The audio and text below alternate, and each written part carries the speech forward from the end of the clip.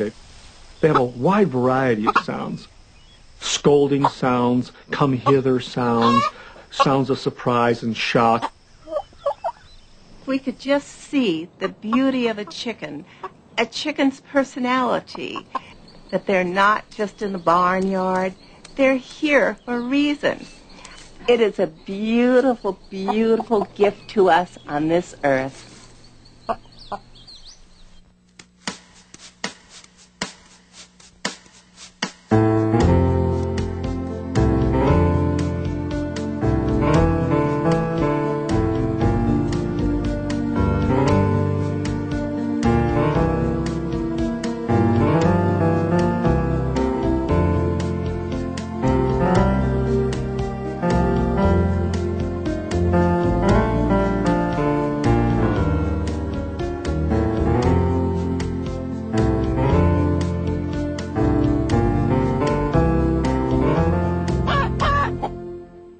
What happened when the press got a hold of it was rather scary to me, because I have never had any experience with anything like this before. Her fame went very fast.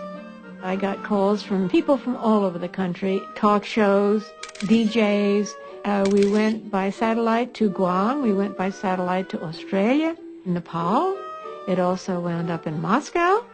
And I think there was a lot of interest at the story at this time, because there were a lot of things that were going on that were not particularly pleasant in the media. The trial of O.J. Simpson was happening. Orenthal James Simpson, not guilty of the crime of murder. And I think people were just kind of fed up and needed a story that was homey and a Cinderella story, if you will, that did work out.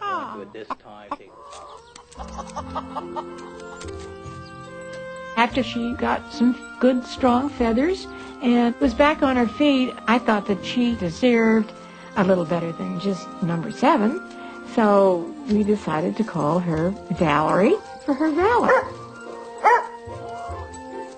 Queen Valor, maybe. I don't know. But Valerie it was. And she has responded to that name ever since.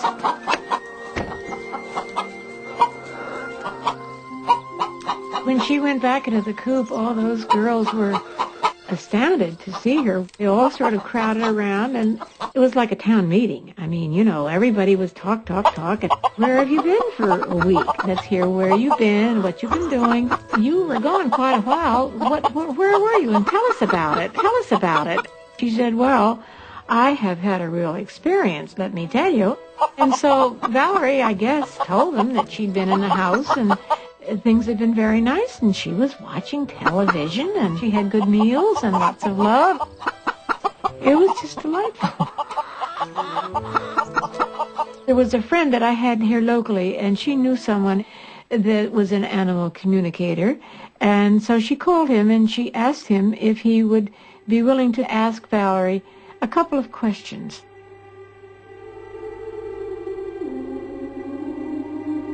The first question is, when you were frozen, had you been going down the tunnel with a light at the end?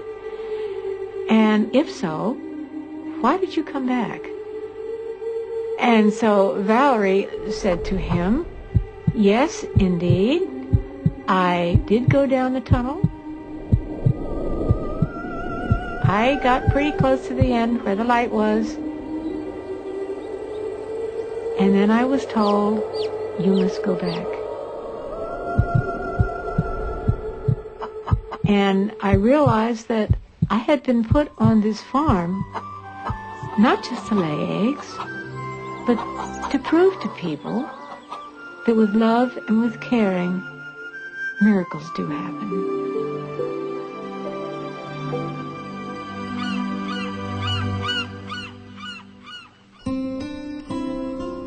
Mr. Olson was a real enjoyable man to talk to. I always made a special point to come by and see him because I was little, and I asked him how his chicken was, and he said, all good things got to come to an end. So I really never did know for sure what happened to the chicken. It was a strange episode. He was headless rooster. That was how the story goes. headless chicken, bull. But proof is in the pudding. I went out and seen it 2 or 3 times. He was a great rooster. Once upon a time and a half, but it's kind of hard for anybody to believe. But it's true. Yeah, it is true.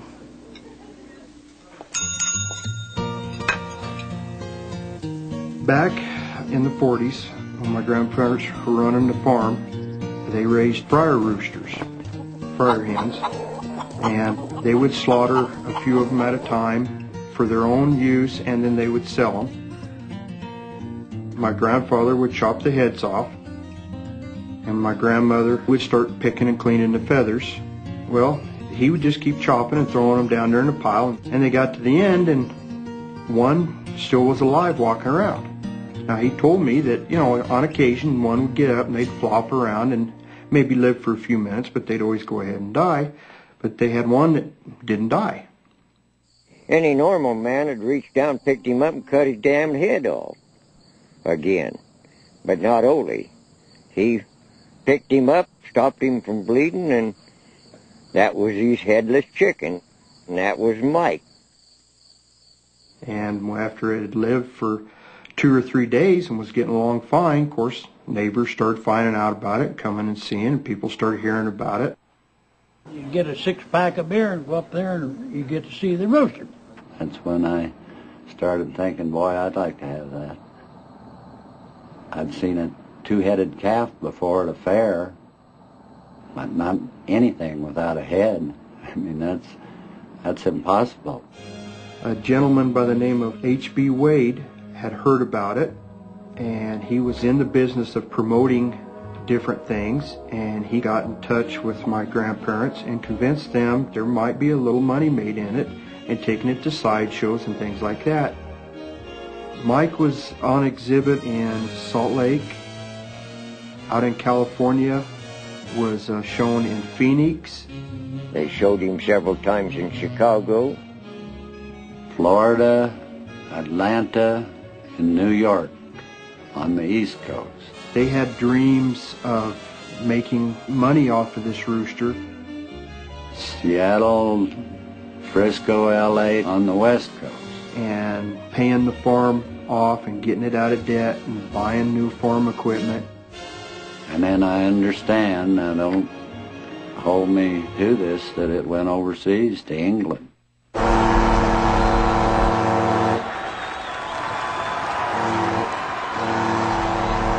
He was a real rooster, though. He was real peppy and spoiled rotten after a few months. Nothing but the best for Mike, because he was worth lots of money. Mike had, other than being taken around to the sideshows, tried to live a normal life. When they still had him on the farm, they let him loose with the rest of the chickens. He would go out and try to prune himself with his head, with his neck, really, because he didn't have no head like a chicken would. He would try crowing, which would more of a gurgling sound, the way my grandfather described it. They would feed him by hand, cracked corn through his esophagus, and used an old eyedropper to give him water. So he did require some attention, but pretty much lived like a normal chicken, even though he didn't have a head. I think Lloyd and Clara thought that they were in the money, that they were going to go off and seek their fortune and retire off of this rooster. Mike drew a pretty good crowd at the sideshows, be it people that were just interested or thought it was a hoax. He had a lot of publicity about him, and a lot of bad publicity too. My grandparents received a lot of hate mail after that Miracle Mike was published in the Life magazine. A lot of people thought it was cruel to keep him alive, that they should have just went ahead and finished the job and put him in the cooking pot. He was a healthy chicken all of the time that he was around. But they still blamed Ole